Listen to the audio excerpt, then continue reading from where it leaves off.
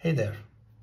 I managed to get hold of a key safe and I don't know what the code is. Seems to be something in it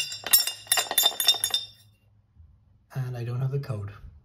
This works by pressing a combination of keys and pressing the open button, and this piece comes off.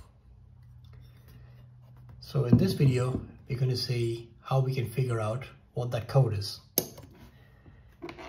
To do that, we're going to need something flat that we can use to push against that. You can use your fingers, but in the long run, it's going to hurt.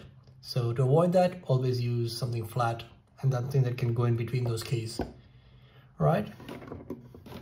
So the buttons that we have over here are the digits and the open sliding button and the clear sliding button. We're going to put some pressure on the open sliding button to have it pressed down, and then going to work through each and every digit.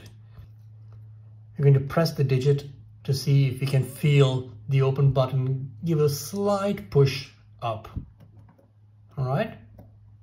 Now you won't be able to see the push or the change on camera, but you're going to feel it on your finger. So if it is the digit that actually does something, you'll feel a slight push, and if it's not the right digit, you won't feel anything over there. All right, so let's start. Let's start with 1. So I'm just going to clear that first.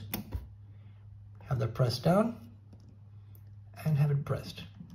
I can feel something on that. So let me do one thing. Let me write that number down.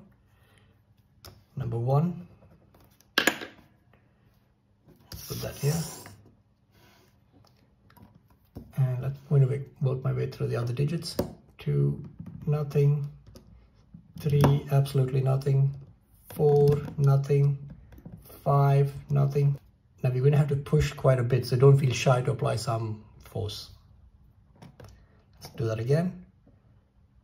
Have the open button pushed down, and I felt something on that. Maybe not.